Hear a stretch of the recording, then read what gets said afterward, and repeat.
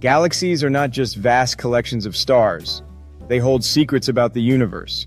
Did you know that there are over 2 trillion galaxies in the observable universe?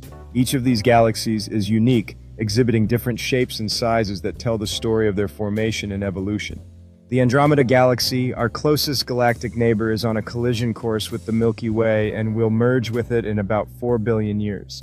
Interestingly, galaxies can be categorized into 3 main types: spiral, elliptical, and irregular, each type showcasing distinct characteristics that reflect their formation processes.